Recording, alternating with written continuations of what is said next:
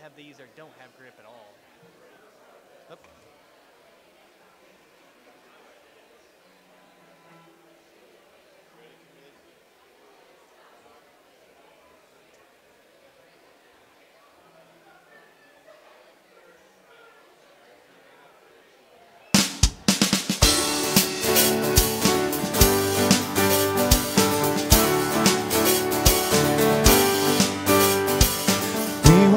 The battle, we won't fear the night. We will walk the valley with you by our side. You will go before us, you will lead the way. We have found a refuge only you can save. Sing with joy now, our God is for us. The Father's love is a strong and mighty fortress. Raise your voice now, no love is greater. Who can stand against us if our God is for us?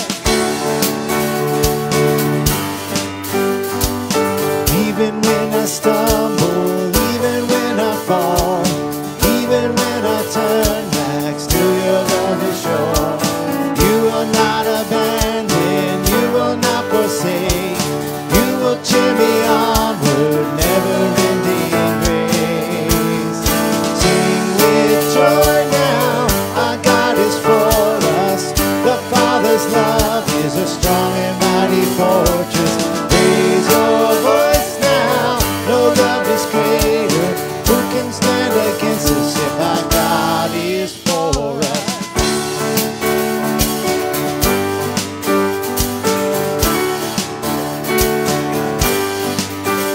Neither height nor death can separate us. Hell and death will not defeat us. He who gave his Son to free us holds me in his love.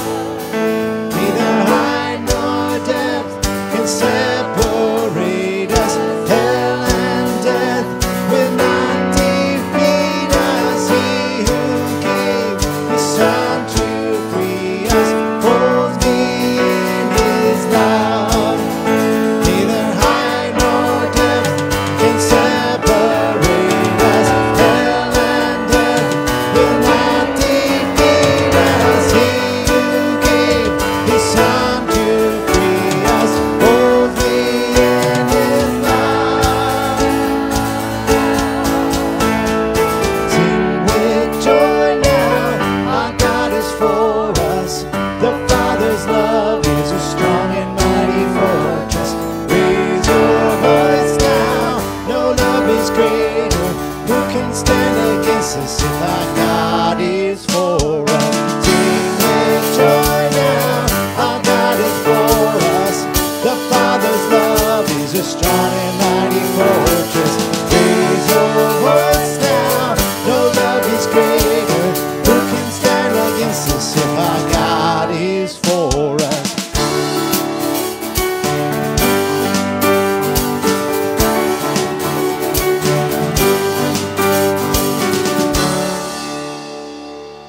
Amen. You may be seated. Psalm 56, verse 3 says this: When I am afraid, I put my trust in you. In God, whose word I praise, in God I trust. I shall not be afraid. What can flesh do to me? All day long they injure my cause, talking about his enemies. All their thoughts are against me for evil. They stir up strife. They lurk. They watch my steps as they have waited for my life. For their crime will they escape. In wrath cast down the peoples, O God. You have kept count of my tossings. Put my tears in your bottle. Are they not written in your book? Then my enemies will turn back in the day that I call. This I know, God is for me. In God whose word I praise, in the Lord whose word I praise. In God I trust, I shall not be afraid. What can man do to me? What a great reminder of this God we serve and in who we are in Christ and the hope and security and joy we have in Him. We're here to worship that God this morning. We're so glad you are here to worship with us. If you are new, in the pew back in front of you, there should be a little brochure. Please grab that and take that home. We also, on the back of that, have a visitor's card. We would love for you to fill that out. And then as the offering plates come around here in a moment, put that in there is all we would ask of you so we can get to know you, have a record of your visit. And please, again, take that home with you and learn about who we are as a church at Grace and how you can get in touch with us there if you need to. Let's go through our announcements for the week. Remember the memory verse for the month, Philippians 2, 5 through 7. Have this mind among yourselves, which is yours in Christ Jesus, who though he was in the form of God, did not count equality with God a thing to be grasped or clung to, but emptied himself by taking the form of a servant, being born in the likeness of men. What a great reminder for us there. Our announcements, again, a reminder, the contribution records for last year are available in the church office if you need those for your tax returns. Today, right after the service, we have a lunch for our staff appreciation. So this is for our non-elder staff. This church-wide potluck, so please come and join us in the gym right after this. We are truly grateful for all the work and the service that our staff do for us. And so Beth Wheeler does our finances. Christy Young does our children's ministry on Sunday mornings. Karen Swigert and Nita McCarter do our facilities and cleaning there. And then Keisha Murray does our office management. And then Will Peterson does our children's ministry on Wednesday nights. And Zephram, who also does the youth as well. So we want to thank them and their spouses. And so please join us for that lunch fellowship right after church today. There's also, you'll see, there's a community group questionnaire that is due next Sunday. And so this is for all members and regular attenders. Even if you don't attend a community group, we would ask for you to fill out this. If you don't attend, there's 2 questions to fill out, and then you're done. There's a QR code. You can take a picture of that with your phone, and it will then link you to that form. And that's just a way for me and for our community group leaders to see how our community groups are doing and what areas of need we can focus on to improve those and make those more effective. Guys, if you sign up for the Ironman Summit at Owasso Bible Church, please make sure that you also sign up on the form out here. We'll be leaving from Grace at 6:50. We'll have breakfast and lunch there at the Bible Church of Owasso, and then we will have dinner in Tahlequah on the way back. If you didn't sign up for that, sorry, they are sold out. So they are at capacity there at Bible Church of Owasso. But again, just remember for our guys. Save the dates. Youth Winter Jam is going to be on March 1st. Resurrection Easter Sunday is on March 31st. And then sports camp and volunteers. One thing that's not in your announcement there, as elders, one thing we've been wanting to do better, we want to make sure everything in our worship service is done for a specific purpose. And it's done to glorify God and to edify His saints. And so one thing we're going to focus on in the coming weeks is having more specific times of prayer, focused prayer in our worship service. And so here in just a moment, we're going to take up the offering. We'll sing one song, and then Joe is going to come back up, and he's going to give a missions moment, and we're going to pray specifically for some missionaries. And so you can be looking forward to that. We'll have just more times of prayer throughout our service time. We're not going to go much longer or anything like that, so don't worry. We'll still have you out of here by lunch. But I want to, as we go on and pray for the service right now, we're going to read through the Lord's Prayer in Matthew chapter 6, and I'm going to kind of use that to launch us into a time of prayer for the service right now. So here are the words of Jesus in Matthew chapter 6, verse 9. Should be on the board there, or 7, starting 7. Yes. And when you pray, do not heap up empty phrases as the Gentiles do, for they think that they will be heard for their many words. Do not be like them, for your Father knows what you need before you ask Him. Pray then like this: Our Father in heaven, hallowed be your name. Your kingdom come, your will be done on earth as it is in heaven. Give us this day our daily bread, and forgive us our debts, as we also have forgiven our debtors. And lead us not into temptation, but deliver us from evil. And so, with that, let's go to the Lord in prayer right now and pray for our service. Father in heaven, we do recognize that you are the sovereign God and ruler and creator of the universe, and you reside outside of space and time in unapproachable light, and yet still you are our Father. And we can come before you as your children, redeemed by the blood of Christ. Lord, hallowed be your name. We ask that your name would be seen and regarded and viewed and spoken of and magnified as holy, as honorable, as worthy of our praise and our affection and our adoration. Lord, would your kingdom come? Would the actual reality that you are King of our lives, of this church, of the world to the ends of the earth, would that be displayed in the way that we think of you and pursue you and proclaim you and regard you and tell others about you in our neighborhoods and to the ends of the earth? Would your will be done in our lives, that we as individuals, sons and daughters, would fight for holiness, to kill our sin, to take up our cross daily and follow you, to confess our sin, and to proclaim you to those around us. Lord, would your kingdom come and your will be done on earth as in heaven. Would you give us this day our daily bread? We thank you for all the ways you provide for us, in ways that we can't even begin to recognize all of those. Would you give us an awareness of your presence, of your provision, your faithful love to us? Would we be thankful always for your provision to us?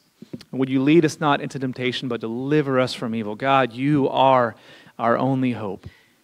Lord, without you, we are sunk, we are lost in our sin, we are unable to live a life that pleases you. So, Father, this morning, and as we leave this place, would you be magnified? Holy Spirit, would you move in our hearts and our minds and our lives, that our lives would be more conformed to the image of Jesus Christ, because, Lord, you are worthy of the praise, and you deserve all the praise that we can muster from our lives and these songs as we give of these tithes and offerings here in a moment. Would you be glorified? And we ask these things all in the precious name of Jesus. Amen. If you are able, please stand together as we sing to our God, the mighty fortress who never fails.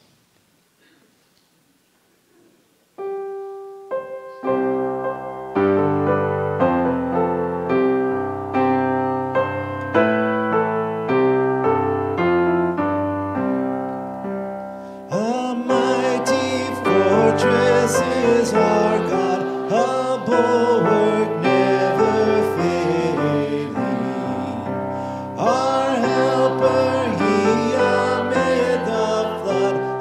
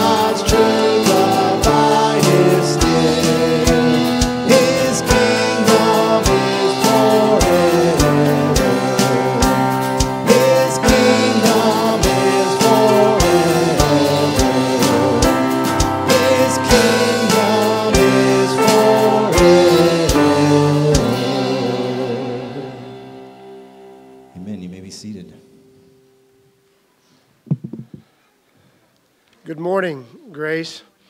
Back on the wall, for those who have not noticed or do not know, there are a list of 9 missionaries who we as a church support.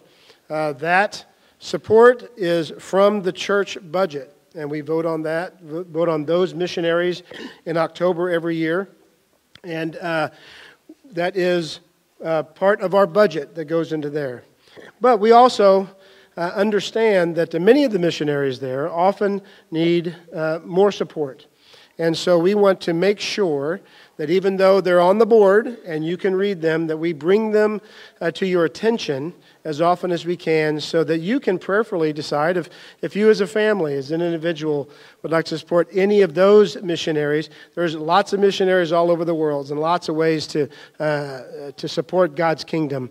But these are 8 that are familiar to us, and we want to make sure they're familiar to you.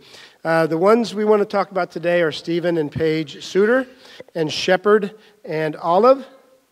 There they are. Olive is brand new. How old's Olive? 3 or 4 weeks. Brand new. And they're members of our church, and we are the sending church for them to go to Utah. They went to a city in Provo at a church, Mosaic Church.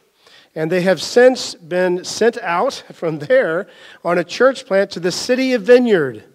And so to clear up any confusion, they have not infiltrated the Vineyard Church. Many have come up and asked. They have not done that. They are in the city of Vineyard, and they are church planting. Again, there are gospel preaching churches, just a few in the entire Provo, hundreds of thousands of people, and just a few gospel churches. Okay, so it's a big deal there. We would not call the Mormon population an unreached people group, but they are very confused and demon-possessed church, not the people, the church.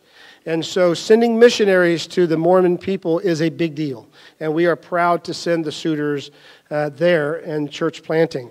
And so that's what they are doing. And so it is very difficult work. Stephen has a full-time job. And so the more support that they raise, the easier it is for them to spend more time investing into this new church. As you can see by the couple of pictures, the new church plant is still quite large. They have a large gathering of young people. It is also mostly young people. Okay, so it's a very exciting opportunity. So we want to give you the opportunity to know them. If you would like to support them individually, you can do so through Grace Baptist Church. You go to Grace Baptist Church, there's a link for them, and that's how you can be a supporter of them.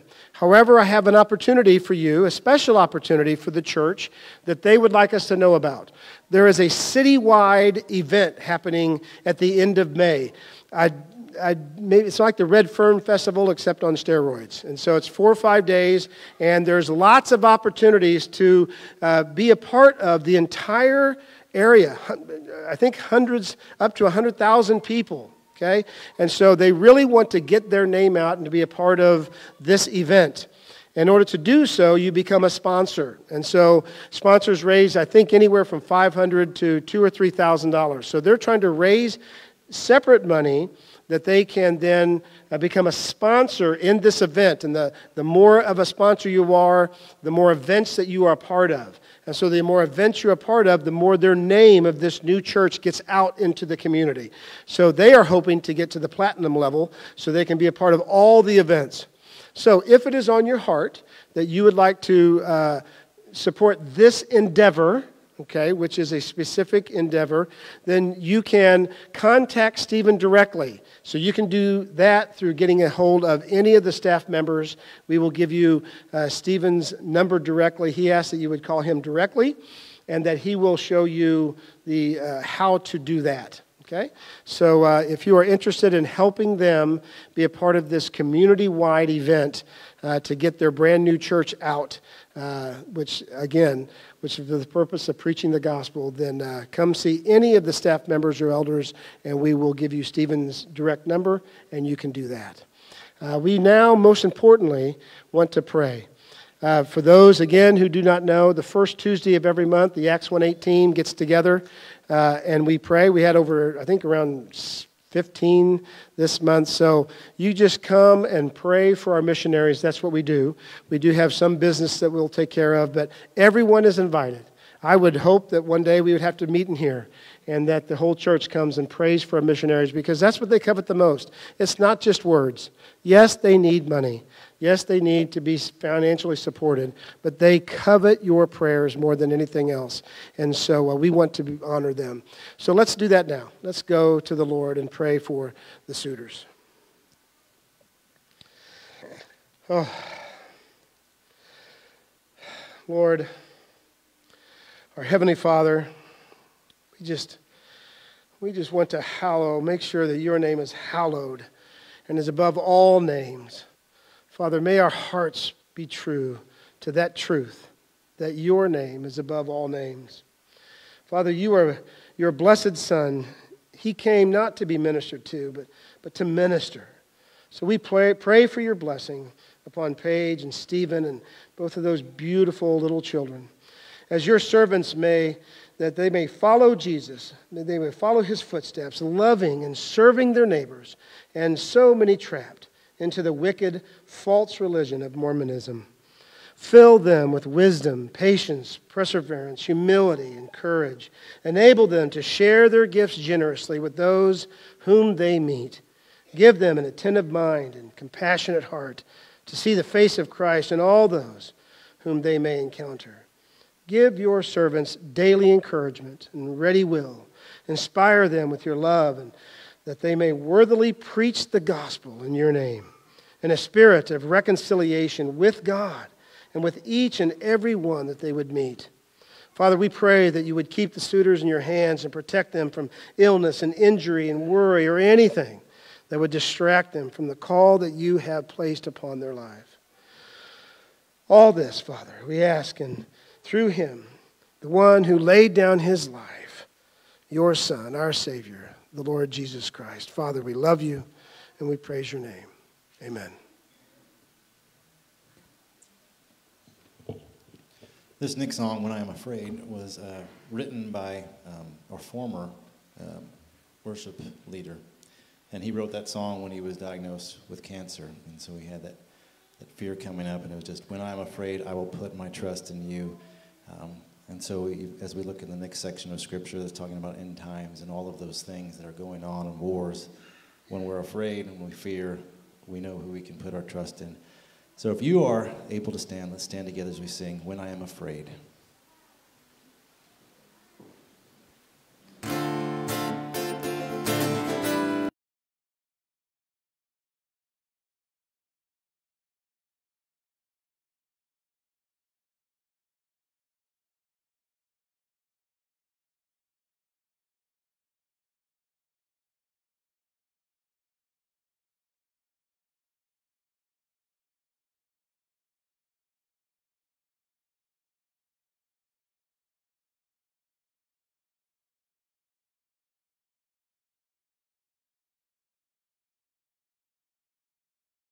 When I am afraid, I will put my trust in you.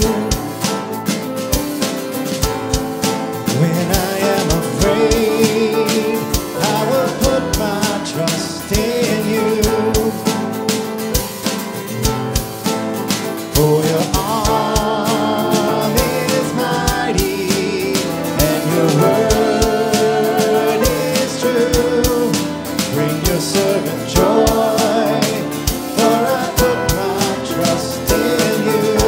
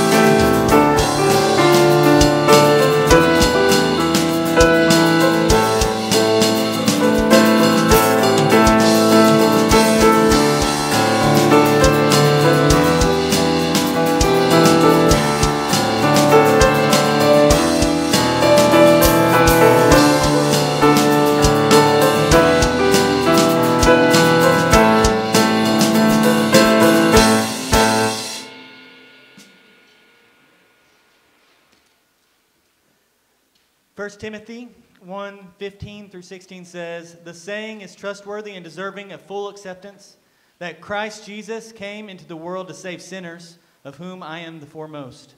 But I received mercy for this reason, that in me, as the foremost, Jesus Christ might display his perfect patience as an example to those who were to believe in him for eternal life. To the King of ages, immortal, invisible, the only God, be honor and glory forever and ever. Amen."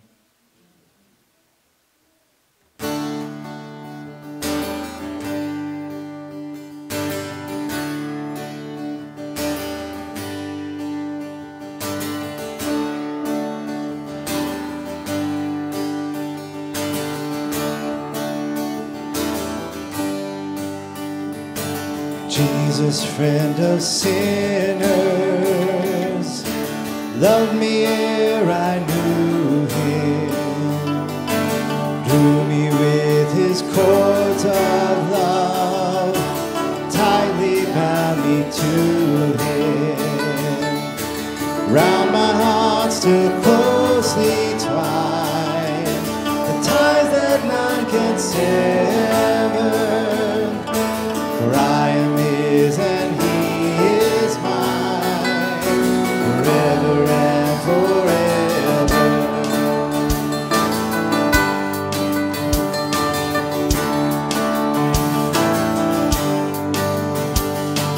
Jesus, friend of sinners, crown of thorns you wore for me, bruised for my transgression,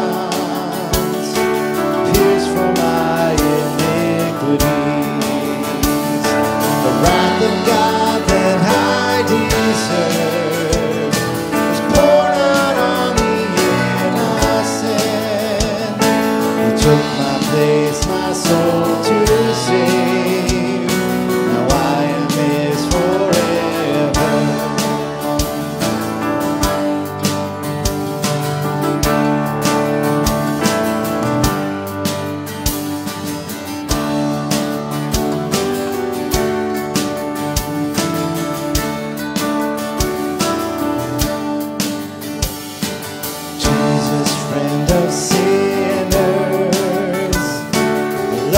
Tell the story. Redeeming love has been my theme. We'll be winning glory. Death and life nor anything can never separate me. For love that will not let me go. Yes, I am his forever. Death nor life nor anything can never separate me. The love that will not let me go. Yes, I am his forever. Yes, I am his forever. Yes, I am his forever.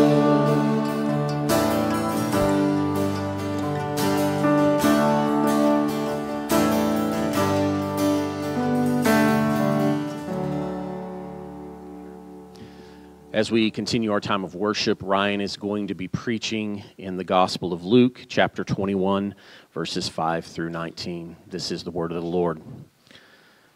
And while some were speaking of the temple, how it was adorned with noble stones and offerings, he said, "As for these things that you see, the days will come when there will not be left one stone upon another that will not be thrown down." And they asked him, "Teacher, when will these things be? And what will be the sign when these things are about to take place?" And he said, "See that you are not led astray, for many will come in my name, saying, 'I am he,' and the time is at hand. Do not go after them. And when you hear of wars and tumults, do not be terrified, for these things must first take place, but the end will not be at once." And then he said to them, "Nation will rise against nation, and kingdom against kingdom. There will be great earthquakes in various places, famines and pestilences. There will be terrors and great signs from heaven. But before all this, they will lay hands on you and persecute you, delivering you up to the synagogues and prisons, and you will be brought before kings and governors for my name's sake. This will be your opportunity to bear witness. Settle it therefore in your minds, not to meditate beforehand on how to answer. For I will give you a mouth and wisdom, which none of your adversaries will be able to withstand or contradict. You will be delivered up even by parents and brothers and relatives and friends, and some of you they will put to death. You will be hated by all for my name's sake, but not a hair of your head will perish. By your endurance you will gain your lives. God, we thank you, God, for your word. God, help us, Lord, as we continue our time of worship, God. Would you help Ryan, Lord, as he brings your word to us, Lord? Would you, God, give us eyes to see, ears to hear, God, your word as you speak to a people who, like us, Lord, are concerned with the future, Lord. But we know, Lord, that you have been faithful in the past. You're faithful in the present, Lord, and we can trust in you to be faithful with the future. So, God, would you help us, Lord, to have our hearts and our minds, God, ready, Lord, to listen, Lord, and then to apply your word in our lives. We pray this in the matchless name of Jesus. Amen.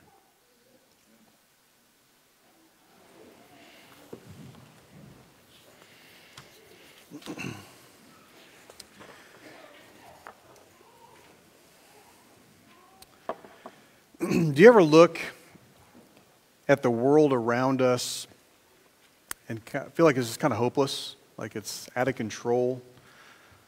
I mean, there's wars. We've got, this conflict with Ukraine and Russia. We've got Hamas and Israel.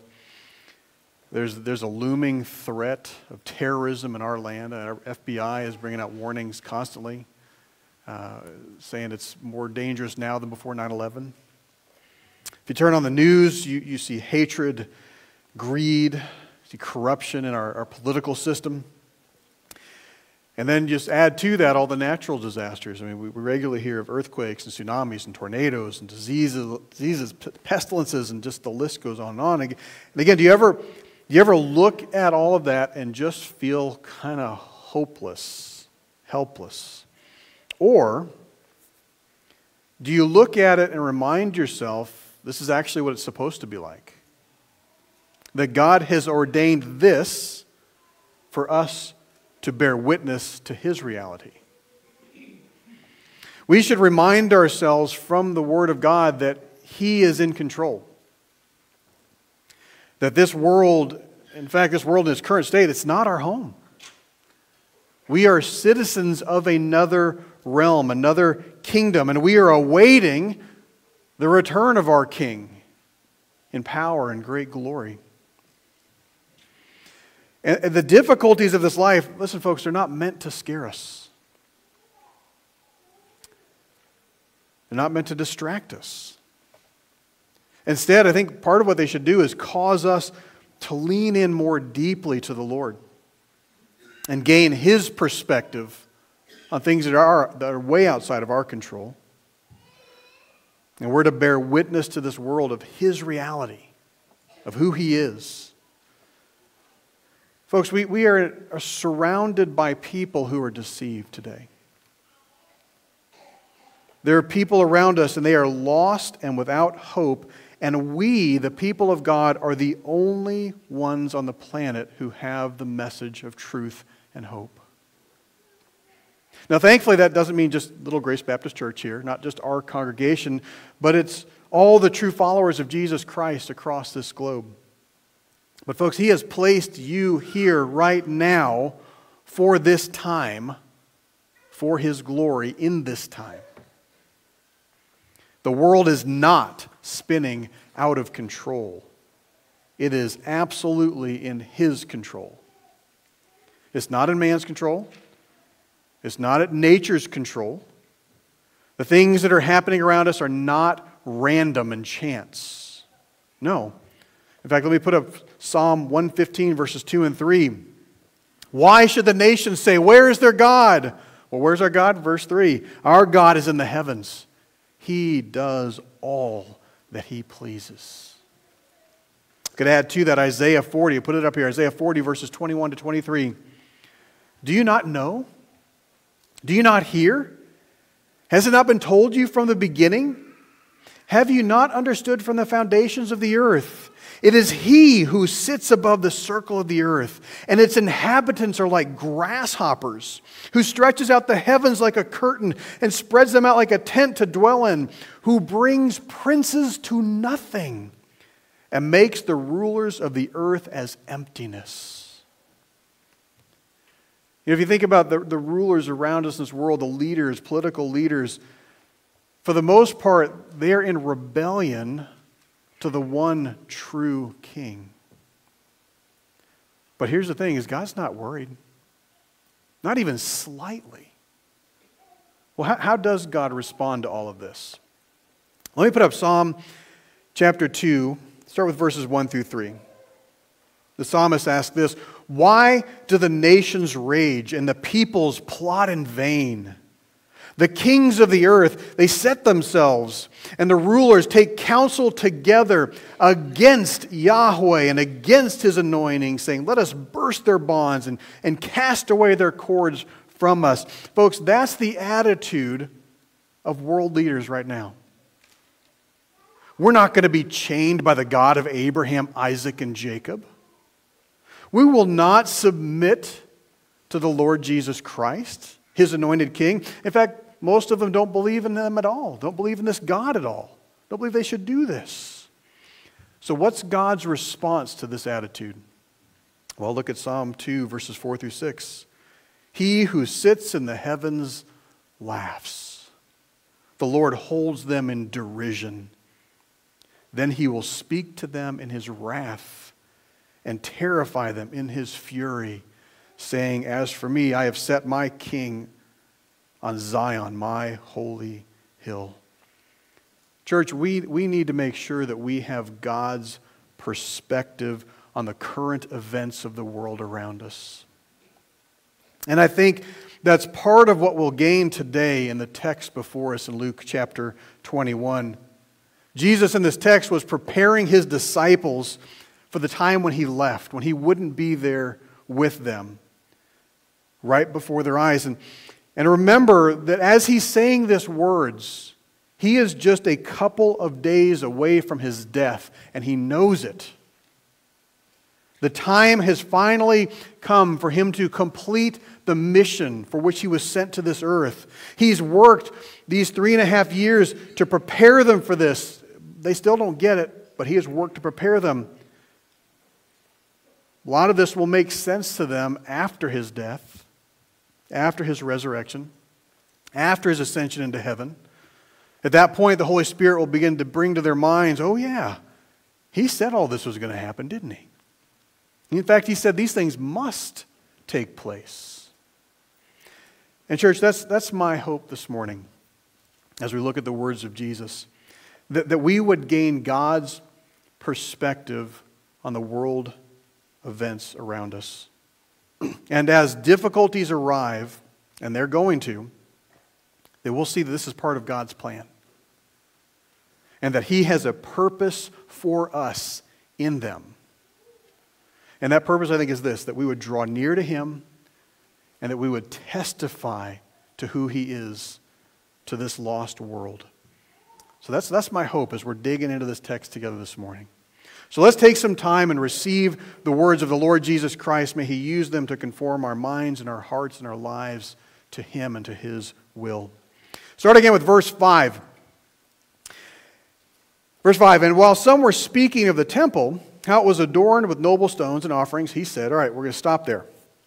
So remember where we are. Remember, I mentioned a moment ago a little bit, but this is the end. Jesus has entered Jerusalem. This is the week coming into the Passover. Remember earlier in this week, He went to the temple and He cleared out all the money lenders and sellers, the vendors there. The temple was to be a house of prayer for the nations, and they had turned it into a den of robbers, and so He runs them off. Well, the religious leaders hated Him before, but they really hate Him now. And they have been trying to trick him into saying something that will get him to condemn himself. But Jesus has confounded their efforts time and time again. In fact, he's even turned the tables on them, telling them, listen, you all are the ones about to be forsaken by God. And now Jesus has shifted, and he's talking not to the people in general, he's talking to his disciples. And again, this is probably Wednesday before he is put to death on Friday. So that right there should make us realize the importance of these words. These are some of the last words that Jesus is going to say to his followers before he leaves. He's preparing them. And they are right here. They're in the temple area. This is the place to seek God, the place where the sacrifices for sin happen. And the disciples, they're looking around at their surroundings, at the magnificent splendor of this place, with its lofty parapets and its grand colonnades. The temple in the first century was one of the most beautiful buildings in the history of the world. Some of you have heard of a historian, a Jewish historian named Josephus. Well, I'm going to put up here how he described what the temple looked like. He wrote this: the whole of the outer works of the temple was in the highest degree worthy of admiration, for it was completely covered with gold plates, which, when the sun was shining on them, glittered so dazzlingly that they blinded the eyes of the beholders, not less than when one gazed at the sun's rays themselves. And on the other sides, there was no gold. Where there was no gold, the blocks of marble were of such pure white that to strangers who had never previously seen them, from a distance they looked like a mountain of snow. Now, none of us have seen the temple because it's not there. And so through the years, people have tried to build models, or artists have made renderings of this. So I want to show you just a little bit, because I think we need this in our minds. It'll help the story make sense. But let's put up that first picture, Mark. This right here is the entire temple complex called Herod's Temple. This right here is the complex. Right here, that's the temple. All of this is part of Temple Mount. Okay? That temple itself, that is the part that's made with gold and marble. This right here, interestingly, is the Western Wall. Some of you have heard of that, haven't you? It's also called what today? The Wailing Wall. A little piece of that wall right here, the Western Wall, is the only thing left standing today from Herod's grand palace, or temple, that was here in the first century. And notice too, all these little things right here, these are people. All those little dots, those giant stairways. Here's the court of the Gentiles and so on. That should give you just a bit of an idea. All right, this is a magnificent place. Now let's go to the next picture. Now if we zoomed into that temple right in the middle, that's what you would see here. Now again, this right here is the temple itself. This is some of the outer courts of it. Right here would be the court of women. Remember in our story from last week, the widow who went and put her coins in there? It would have been right there in that court of women. Out here was the court of Gentiles, the only place that a non-Jew could go. But if you were a Jewish person, you could enter into the court of women. And if you were a Jewish man, you could go beyond that into the next area, which would be the courts where the sacrifices take place, but only the Jewish men could go there. Let me give you one more picture of this. Here's an artist's rendering. So here we have, again, remember, this right here is the singular temple. All the rest on the outside is all the grand part of Herod's temple complex. But this right here is the temple. You can see sacrifices taking place down here, the people standing watching the priests doing all of their things. Now, with a little bit of that in mind, remember what Josephus described as he was describing this thing. The gold, all of the adornments, the dazzling white marble. Literally, when the sun would rise, you couldn't look at the temple any more than you could stare at the sun. It was so amazing. Imagine how this temple complex and the temple itself, how breathtaking that must have been. But think about this too. The average person during this time lived in a house made of mud, brick, or stone. And then you come to this. And it's just jaw-dropping amazing. To go to the temple would leave one feeling overwhelmed with awe and joy and wonder and reverence. Let me put up Psalm 65, verse 4. Read this. Blessed is the one you choose and bring near to dwell in your courts. We shall be satisfied with the goodness of your house, the holiness of your temple. Now, you've heard me call it Herod's temple, and that's because King Herod, who was not a Jew and was not a good man in any way, he offered to build this for the Jews because what he wanted to have a crowning jewel in the center of his empire. And this was to be the place here in Jerusalem, in the capital city, to have this amazing temple right in the middle of it. The Jews eventually agreed with them, and this building project had been going on at this point in time when Jesus was in there for 46 years. And they continued to add to it until it eventually will get destroyed. And again, it didn't matter who you were, whether you were a king in a palace or you lived in a mud hut, everyone who went into this area just stood in awe. The brilliance, the size, the colors, the precision of the cut stones, the symbolism of the furnishings, the monetary value of this temple complex was just beyond calculation. So that helps us, I think, when we look at verse 5, and verse 5 says, while they're speaking at the temple, they're speaking of the temple, how it was adorned with noble stones and offerings. They're just looking around going, look at this place. It's magnificent. All right, back to verse 6 in our text. And here's Jesus. Here's what he says to them as they're looking at all of this magnificence. As for these things that you see, the days will come when there will not be left here one stone upon another that will not be thrown down. Imagine you're standing in this massive edifice, how shocking that statement would have been to those people. This is the crowning jewel of Israel. Some of the stones in the construction of this thing were more than 40 feet long. Some of these stones, just a single stone, would weigh over 100 tons, one stone. That's over 220,000 pounds, one stone, precisely cut and set in place. And yet, here was Jesus saying that this amazing place would be completely annihilated. I'm thinking in their minds, they're like from The Princess Bride with Vizzini, inconceivable. This can't happen.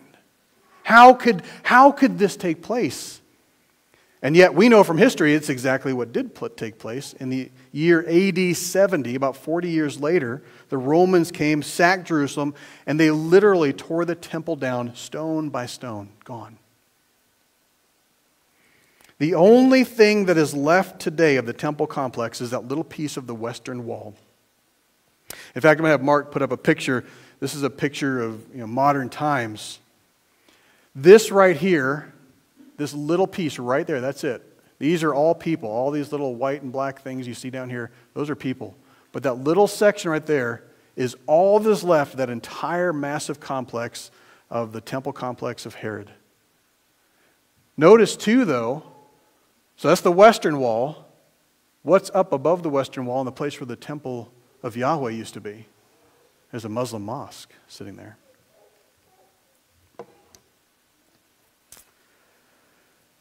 I make note of this to say this.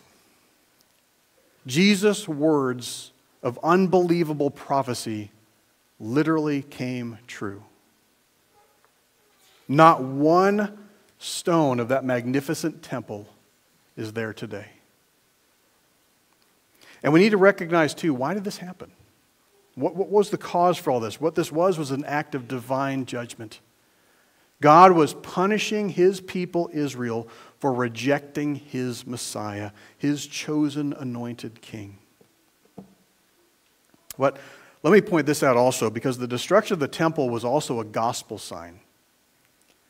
The gospel of a new salvation that God has provided in Jesus Christ. The old temple, where the sacrifices for sin take place, is no longer needed. No longer needed to deal with the sins between us and God. Now the only temple that matters is the temple of Jesus Christ himself, his body. His body which was pierced and then torn down from the cross and then raised from the grave, giving eternal life to every Jew and every Gentile who trusts in him. So, it's interesting as we look at the text, the Jews, and again, this must have been shocking, but they don't seem to reject it. What they're wondering is, when's this going to happen? It seems that they accept his testimony, it seems. Look at verse 7. Verse 7 says, and they asked him, Teacher, when will these things be, and what will be the sign when these things are about to take place? So here's Jesus' disciples, and they're receiving this mind-blowing prophecy of the destruction of this temple. And in their minds, they must have been thinking, this is the end times. This is right before the kingdom is established, and this is it. This is the final judgment coming. And so, of course, you want to know when that's going to happen, right? I mean, who would not want to know if you could know the date of the end of the world? Just like, I want to know so I'm ready, so I can be prepared for this. Well, Jesus answers the immediate question about the destruction of the temple, but also the bigger question about the end of the world in his answer to them. As far as the temple, its destruction was not very far away, a little less than 40 years in the future. But that's still pretty close. Now, as we look at this chapter, we've got these prophecies, and it can be a confusing chapter. When I first started reading over this, and maybe you read ahead and you're just like, what do we do with all of this stuff? What you have with a lot of prophecy is you have near and far fulfillments. You have prophecies that have a double focus. And that's how biblical prophecy usually works. There are near fulfillments that happen right away in the time and the life of those who prophesy it, and you've got farther fulfillments that take place later. But to understand the far fulfillments, we've got to see the near ones. So think here in the immediate context. This is the time leading up to the fall of Jerusalem. And so Jesus, when he's telling his disciples this is right in their lifetime. This is all going to happen to you. You're going to see this take place. Be ready. At the same time, folks, the truth of the coming future judgment, that's also in view in this chapter. So Jesus is equipping those disciples right then, but this is also equipping for us. Because the end is still yet to come. We're waiting for the fulfillment of all of these things in this chapter to take place in their finality when the Lord Jesus Christ returns. So what I want to do now is in the rest of this section we're going to look at, Jesus gives the disciples four exhortations. And these are this. They're this. Don't be led astray. Don't be afraid. Seize your opportunities to witness. And keep on keeping on. Okay, so the first one, let's look at the first one in verse 8. First exhortation is, do not be led astray. Look at verse 8 again. And he said, see that you are not led astray. For many will come in my name, saying, I am he, and the time is at hand. Do not go after them. I would imagine if we spend some time, we could come up with a lot of false messiahs that we've heard throughout history who have come up saying, I'm the Christ, I'm the Messiah, and people would follow them and be deceived. There have been countless of those. There have been also countless numbers of people who have tried to pinpoint when the end of times is going to come. Prophecy conferences still happen today, and they'll tell you, we're living in those times, right? We can see this. We're seeing what's happening now in Israel with Hamas and all of these things, and this is the end times. Well, it's got to be Russia and China, right? These fit these prophecies. Let me ask you to think about it this way with me. Do you think anyone on planet Earth will not recognize it when Jesus Christ returns? There's no way. When Jesus came the first time, he came in obscurity. When he returns, it's going to be in blazing glory, blinding power of God. There is going to be no mistaking the return of Jesus Christ. In fact, he briefly describes it later in chapter 21. I'll put it up here, Luke 21:27. He says this, and then they will see the Son of Man coming in a cloud with power and great glory. And the cloud there isn't just like a cloud in the sky. This is the Shekinah glory cloud, like settled on the temple in the Old Testament times and around the tabernacle. Jesus had also mentioned his return earlier in Luke chapter 17. Let me put it up here. Luke 17:22-24, we read this. And he said to the disciples, the days are coming when you will desire to see one of the days of the Son of Man, and you will not see it. And they will say to you, hey, look there, look here. Do not go out or follow them. For as the lightning flashes and lights up the sky from one side to the other, so will the Son of Man be in his day. You think anybody is going to mistake the return of Jesus Christ? No way. And throughout the years, people have tried to predict when this day is going to be. And there's always going to be some fringe religious group that will try to set their date for the end of the world. And here's the thing, folks. They've all been wrong so far. And I'm convinced from Scripture they're always all going to be wrong. It's going to happen when it's going to happen. And Jesus knew it would be like this. So he's warning his disciples. He knew that people would be coming up with strange ideas about the end of the world and false messiahs that would lead people away from the truth. And his words hold true to us today, just like they did in the first century. Don't get sucked into it. Don't be led astray. That's the first exhortation. But let's keep going. Look at verse 9. The second exhortation is this. Don't be afraid. Don't be afraid. Verse 9. And when you hear of wars and tumults, do not be terrified. For these things must first take place, but the end will not be at once. When we think about the end times and all of the terrible things that take place, it is only natural that those things can cause fear, right? The things that will happen at the end of the world, they're terrifying. They're especially, and should be especially terrifying for an unbeliever who will be absorbing the wrath of God. So obviously you can see there where their questions coming from. Jesus, when's this going to happen? Is there some kind of sign we can know so we're ready for this? But notice Jesus doesn't give a specific answer in the text. And I think what we need to draw from that is this. If God wanted us to know the exact date of the end times, he would have told us. Instead, Jesus pointed out that many terrible things are going to happen before. They must take place first. It wouldn't happen all at once. Even the destruction of the temple wouldn't be the end of the world. It's as if Jesus said, you're going to look around, you're going to see all kinds of scary things. You're going to see wars, you're going to see riots, violent disorder. Don't be afraid. Don't get scared. This is God's plan.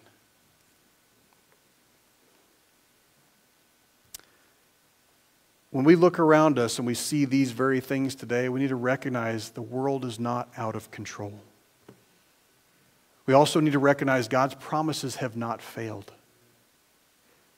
In fact, that these things are taking place should remind us that Jesus' words are absolutely true. So don't be afraid. Why? Why should we not be afraid? Because he has you, and he has this world. In the next couple of verses, Jesus goes on to describe some other signs and other things that would take place before the final coming judgment. Look at verses 10 and 11.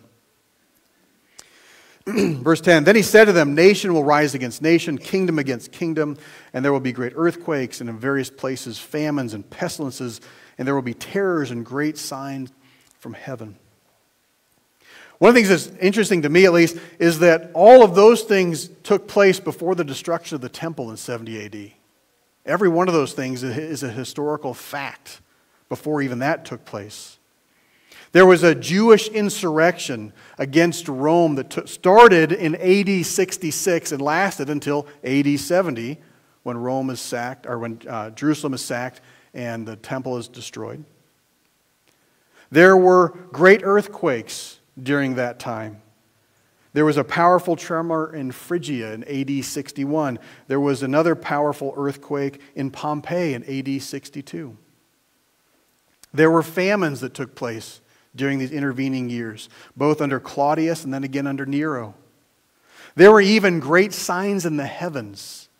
Josephus writes about a comet that went across the sky. They didn't know what it was, but this light and this fire that went across the sky. We know today it was actually Halley's Comet. That's what we would call it today. But all of those things took place, as Jesus said, before the temple was destroyed. And all of those things are signs not only to the destruction of the temple, but to the coming judgment on all mankind. Jerusalem wasn't destroyed until all those things took place. At the same time, folks, we're in the same situation. Because don't we see all that around us? We see nation rising against nation. We hear of earthquakes and tsunamis and natural disasters. We hear of famines all throughout the world, and terrors of all various kinds. And Jesus' words remind us the end of the world has not yet happened, and it can be frightening. Let me ask you, what do you fear? I want you to think about the future this year, the coming decades. What fears do you have? Here in Oklahoma, a lot of people get fearful of tornadoes, right? Depends on where you're living. But throughout the United States right now, there is, again, the looming possibility of terrorist attacks with unregulated border crossings. We might be fearful of the next financial depression. Is it going to happen here in the next few years, months, weeks?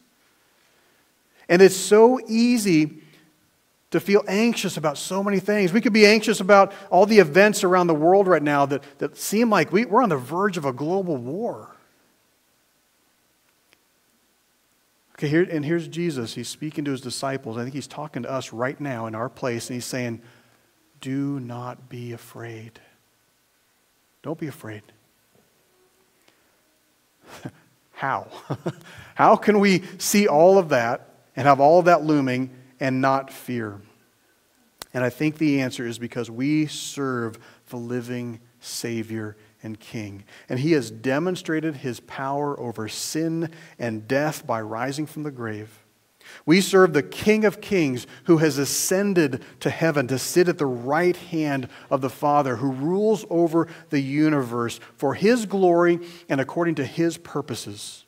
And this great King has sent to us his Holy Spirit to be with us in every dark place and for every terrible hour that we can face.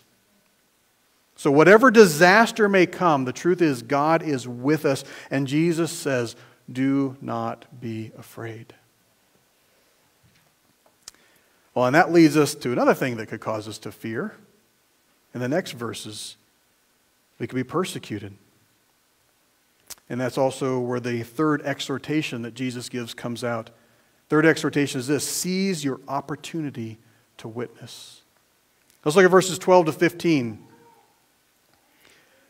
But before all this, they will lay their hands on you and persecute you, delivering you up to the synagogues and prisons, and you will be brought before kings and governors for my name's sake. This will be your opportunity to bear witness. Settle it, therefore, in your minds, not to meditate beforehand how to answer. For I will give you a mouth and wisdom which none of your adversaries will be able to withstand or contradict.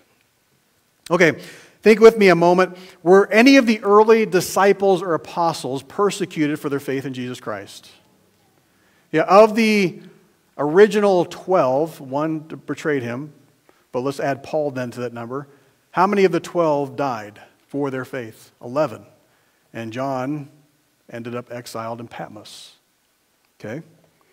We could go through the book of Acts and find arrests and intimidation and threats and beatings and imprisonment. They're taken before religious leaders, before governors, before even kings. And notice again what Jesus said about all this in verse 13.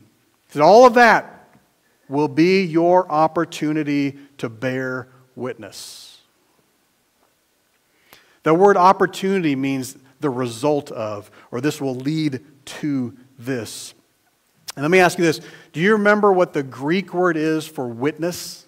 Our English, we say witness, bear witness, but what is the Greek word? Martyrion, where we get the modern word martyr. Martyrion. A martyrion, to bear witness, means just that. It means to give direct knowledge about a person or event, to give your testimony. It's the content of what a witness tells. So if you think of somebody in a court of law, they're a witness and they're giving witness. They're giving that testimony. They're telling what they saw, what they heard. To be a witness for Jesus Christ became synonymous with being martyred, with dying for the name of Jesus. But what Jesus was telling his disciples was that their being persecuted will have the opposite effect of what the enemies of Jesus intend. They're trying to stamp out the faith of Jesus Christ. Far from destroying the Christian faith, what we have seen through the years is that persecution has helped spread the gospel by giving God's people opportunity to give testimony to Jesus before all kinds of audiences. Over the century, persecution has given opportunities to proclaim the gospel. It has purified the church, and it's demonstrated the triumph of the saving faith that we have in Jesus Christ. We could come up with, I imagine if we spent some time, we could come up with a lot of examples that would prove Jesus' words to be true here. His apostles and countless thousands after them were brought before authorities for the sake of the name of Jesus. They were persecuted, they were ridiculed, they were marginalized, they were beaten, they were imprisoned, and some were even put to death for faith in the Lord Jesus Christ. We could think of Polycarp. Maybe that's one of the ones. He's one of my heroes, one of my favorites. Polycarp was a 2nd century pastor in Smyrna, which is in Turkey. And he was tied to the stake, brought before the proconsul, and he is commanded to deny Jesus Christ, commanded to recant. Some of you might remember his reply. I love it. 86 years have I served him, and he has never done me one wrong. How can I now blaspheme my King and my Savior? Or maybe you think of the Czech reformer John Hus. As he was about to be burned at the stake, here's what he proclaimed. The Lord Jesus Christ, my Redeemer, was bound with a harder chain, and I, a miserable sinner, am not afraid to bear this one, bound as I am for his name's sake. And for the same truth of the gospel, for which I have written and taught and preached, drawing upon the sayings and positions of the holy doctors, I am ready to die today. And he did. Or we might think of the example of Martin Luther. Martin Luther was forced to stand before the emperor and before the General Assembly of the Holy Roman Empire. And here's what he said. He looked at those men. He said, "Since then, your serene majesty and your lordships seek a simple answer, I will give it in this manner, neither horned nor toothed. Unless I am convinced by the testimony of the Scriptures or by clear reason, for I do not trust either in the Pope or in the councils alone, since it is well known that they have often erred and contradicted themselves. I am bound by the Scriptures I have quoted, and my conscience is captive to the Word of God. I cannot and I will not recant anything, since it is neither safe nor right to go against conscience. I cannot do otherwise. Here I stand. May God help me. Amen." Now, he wasn't killed at that time, as others were. But take all of that, and let's go back to Luke. Jesus was letting us know, his disciples know, that they would be persecuted for his name. The enemies of Jesus hate Jesus. You know what? They can't get a hold of him, so what do? They get a hold of his followers, his disciples. They lash out at us in his place. But the beauty of this is that the more opposition the church suffers, the better our opportunities are, and the more the Holy Spirit will help us. And even if we don't know exactly the right thing to say, you might look back and go, I don't know how to answer like Peter did when he's facing this, or Paul, how do I know how to say? Even if you don't know exactly the right thing to say, the Holy Spirit will take what you have and use it for his glory, for the glory of God. So church, let us not fail to take advantage of the opportunities we have for witness, either because we're afraid of what they might do to us or because we're afraid of making a mistake. Yet you need to know the gospel. You should know the gospel. The gospel's simple. The simple outline of God, Christ, God, man, Christ response. There's simple outlines you can follow, but the gospel is this amazing truth of what God has done in sending his son Jesus to die on the cross and to rise from the dead so that sinners like us can be forgiven, not based on anything we have done, but upon his work alone. That's the gospel. You don't need anything more than that, but you need that. Yes, know the gospel, know how to share it, but don't worry about what to say. Just simply do this. Just simply give God something he can use. Speak.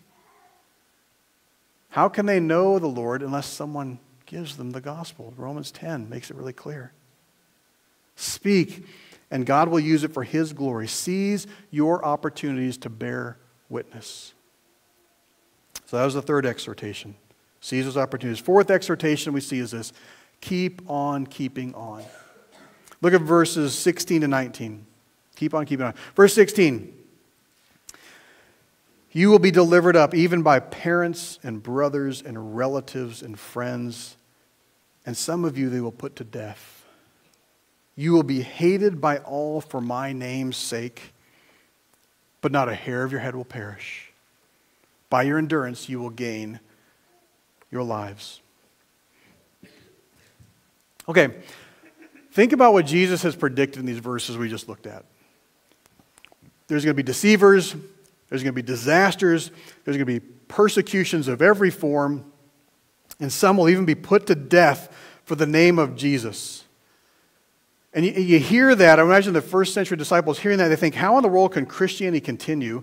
And how can we believe Jesus when he says not a hair of our head's going to perish?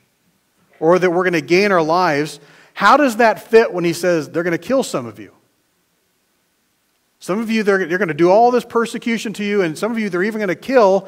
How does that fit with not a hair of your head perishing and endurance keeping your life? And the simple answer is John 3:16. For God so loved the world that he gave his only Son, that whoever believes in him should not perish, but have what? Everlasting life. Here's the truth, is they can kill your body, but they can't touch you. They can't kill you. If you're trusting in Jesus Christ as your Lord and Savior, you have already passed out of death into life, and the wrath of God has been forever removed from you. Let me put up Matthew 10:28. Listen to what Jesus said here. Matthew 10:28. And do not fear those who can kill the body, but cannot kill the soul. Rather, fear him who can destroy both soul and body in hell. And I think what Jesus is saying in our text here is keep on keeping on, because not a hair of your head can perish. You keep enduring unto life. Why? Because he's got you. In fact, look at the words in John 10. Let me put up here John 10, 27 to 29. Jesus said this: my sheep hear my voice, and I know them, and they follow me. I give them eternal life, and they will never perish, and no one will snatch them out of my hand. My Father, who has given them to me, is greater than all, and no one is able to snatch them out of the Father's hand. Jesus makes it so clear. The reason that we endure is because he has us. He has us. You will persevere. You'll keep on keeping on. You'll endure because he has you. And the life that he's given you is eternal, and no one can touch it. Let me put up here kind of a summary of this. We're talking about the idea that our salvation will never go away. This is the Westminster Confession on this topic. Westminster Confession says this: they whom God has accepted in the beloved, effectually called and sanctified by his Spirit. All right, let's stop there for a second. I know you hear those words, and unless you're kind of theologically trained or studied, you may not recognize what all those are. They, whom God has accepted in his beloved. That's those whom God has accepted because they're in Jesus Christ, his beloved Son. Those who are effectually called, those that God has called out of darkness into his light. You're no longer in the darkness, you're now in his light. Those who have been sanctified by his Spirit, that is, you've been made holy. The Holy Spirit has crucified you with Christ, and the life of Christ has been given to you. What about them? They can neither totally nor finally fall away from the state of grace, but shall certainly persevere therein to the end and be eternally saved. Church, if God is for us, who can be against us?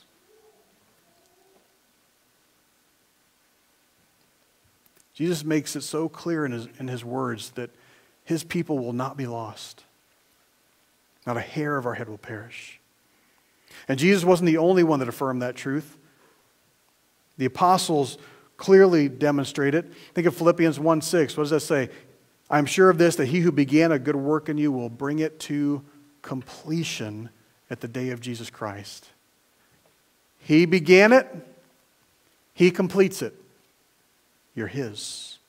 Or take Philippians, I'll put this one up here. Philippians 2, verses 12 through 13.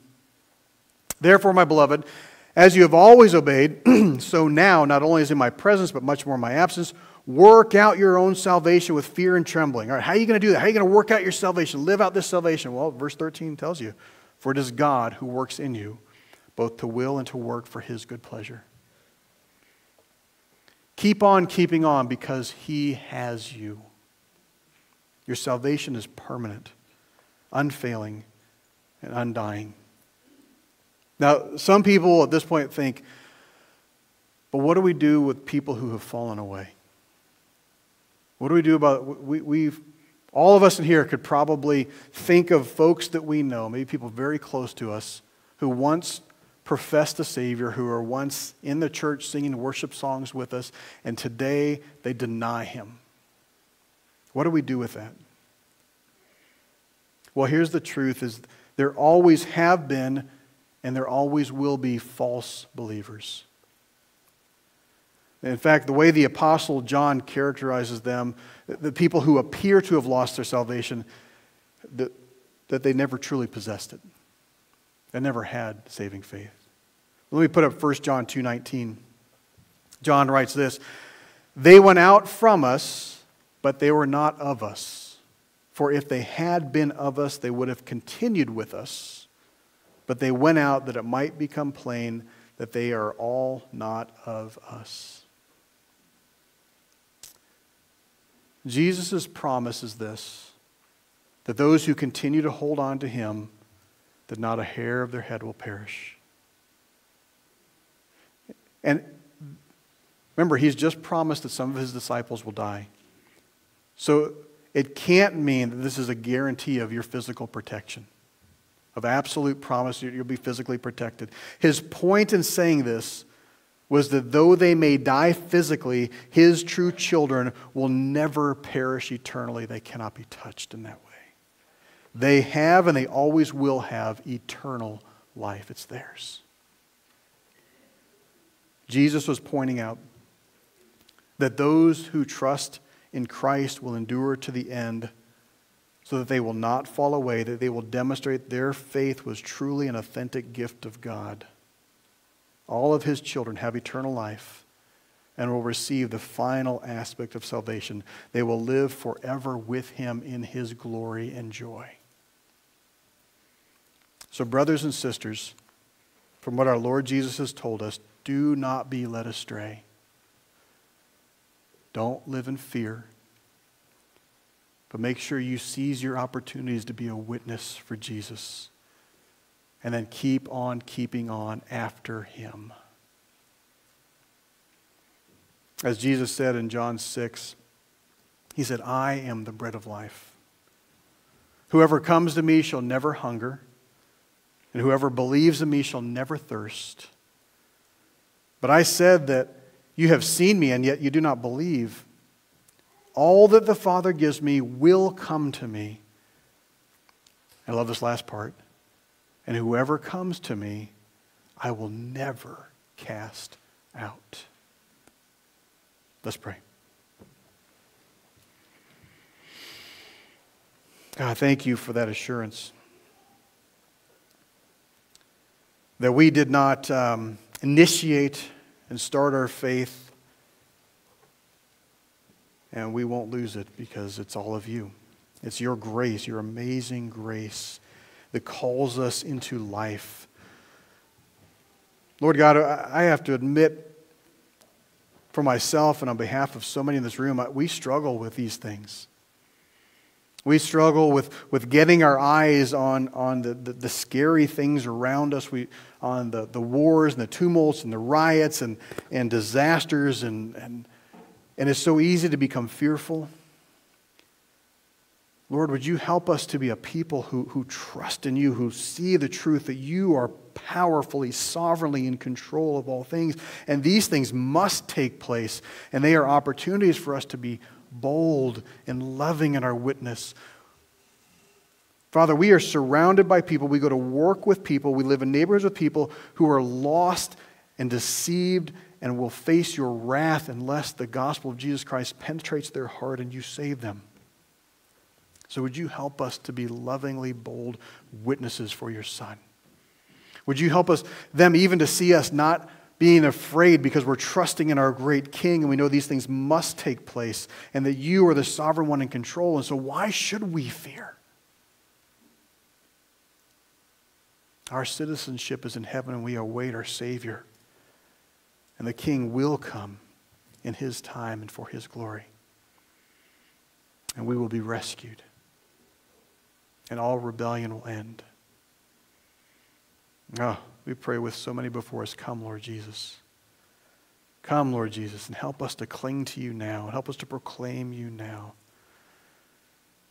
Thank you that you have us.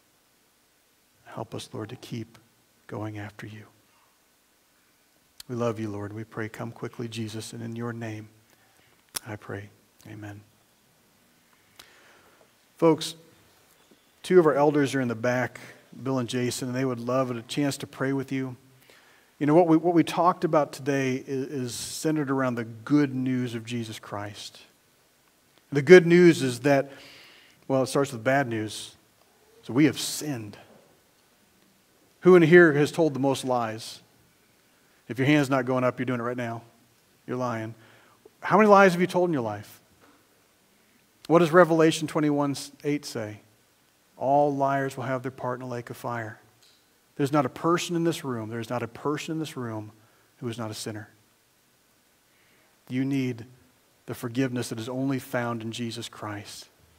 He died the death you deserve, and he rose so that you can be forgiven. You don't earn it, you don't work for it, you don't deserve it. I don't deserve it. Bill and Jason, I think Susan's back there as well, would love to talk to you about your relationship with the Lord. Or maybe you're struggling with fears. Or maybe you're battling an illness. You just need prayer. They're back there for that as well. So take advantage of the opportunity so the elders, the pastors of this church can serve you. Let's sing a couple songs as we come to a close. If you're able to stand together.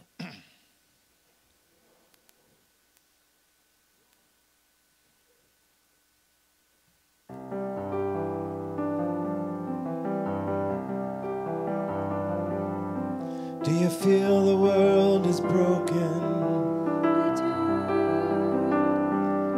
Do you feel the shadows deepen?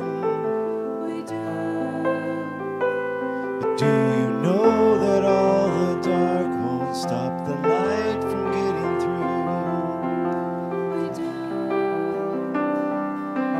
Do you wish that you could see it all made new?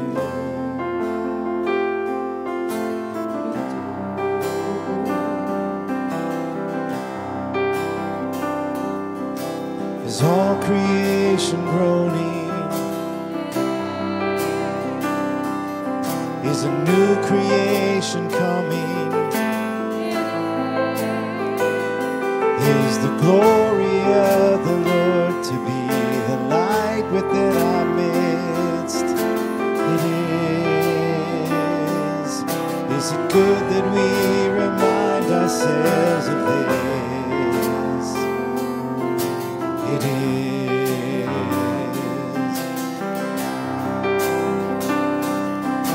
Is anyone worthy? Is anyone whole? Is anyone able to break the seal and open the scroll? The Lion of Judah, who conquered the grave, he is David's root died to ransom the slave. Is he worthy? Is he worthy of all blessing and honor and glory? Is he worthy of this? He is. Does the Father truly love us? Does the Spirit move among us? And does Jesus our Messiah hold forever those he loves? He does. Does our God intend to dwell again with us? He does. Is anyone worthy? Is anyone whole? Is anyone able to break the seal and open the scroll? The Lion of Judah, who conquered the grave. He is David's root and the Lamb who died to ransom the slave. From every people and tribe, every nation and tongue, he has made us a kingdom and priest to God, to reign with the Son. Is he worthy? Is he worthy of all blessing and honor and glory? Is he worthy? Is he worthy? Is he worthy of this? He is. He is. Is he worthy? Is he worthy? He is. He is worthy. He is worthy.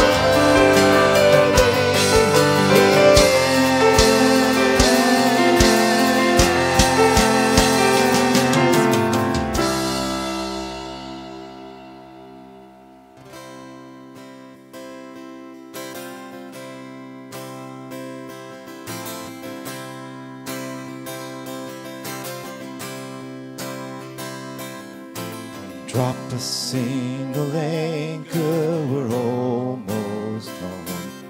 Through every toil and danger, we're almost home. How many pilgrim saints have before us gone? No stopping now, we're almost home.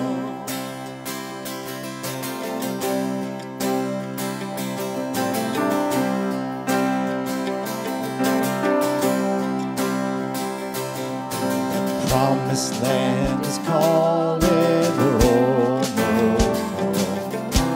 Not a tear shall fall, then we're almost home. Make ready now your souls for that kingdom come. No turning back, we're almost home. Almost home, we're almost home.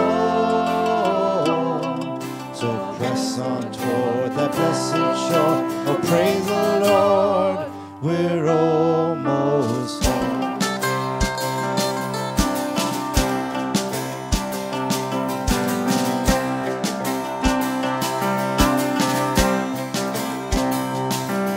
Let's journey us together, we're almost home.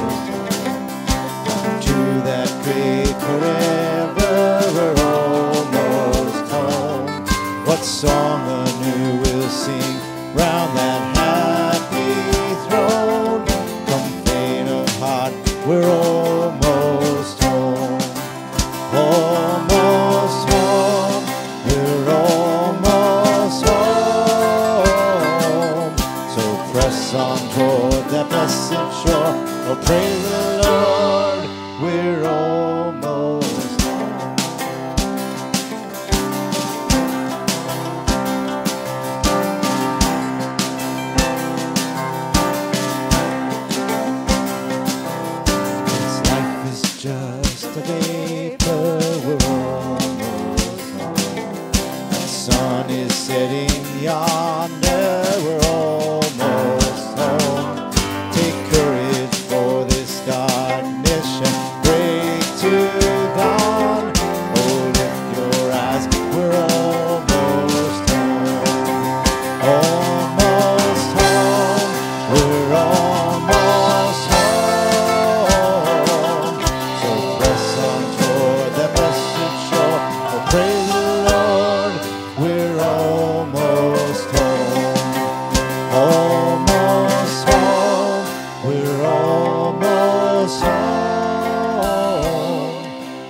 press on toward the blessed shore. Oh, praise the Lord, we're almost home. Amen. The stone that the builders rejected has become the cornerstone, and a stone of stumbling and a rock of offense. They stumbled because they disobeyed the word as they were destined to do. But you are a chosen race, a royal priesthood, a holy nation, a people for his own possession, that you may proclaim the excellencies of him who called you out of darkness into his marvelous light. Once you were not a people, but now you are God's people. Once you had not received mercy, but now you have received mercy. Beloved, I urge you, as sojourners and exiles, to abstain from the passions of the flesh which wage war against your soul. Keep your conduct among the Gentiles honorable, so that when they speak against you as evildoers, they may see your good deeds and glorify God on the day of his visitation. Y'all are invited to a meal right now in honor of thanking our folks who serve at this church in some physical ways, in different ways. I'm going to pray right now for the meal. As soon as you get there, please go right on into the line and get your food and head on to your seat. If you have food that you haven't put over there yet, then rush over quick and get it set. But the main course is there and the sides are on the table. So let me pray for us and we'll head on over and enjoy a meal together as a family. Oh God, thank you for your love for us. Thank you for this family. May we eat and drink to the glory of our great King, our Father, the Lord God Almighty, to you, God. Thank you for this food. Thank you for the hands that have prepared it. Thank you for Ronnie and the Corns and the work they have done to prepare the main dish, and for folks who have provided the others. Well, Lord, all those gifts are from you, and so we truly acknowledge them and thank you for them. Help us to be blessed by this food, but then to be a blessing to those around us. And may you use us for your glory. In the mighty name of Jesus we pray. Amen. You are sent.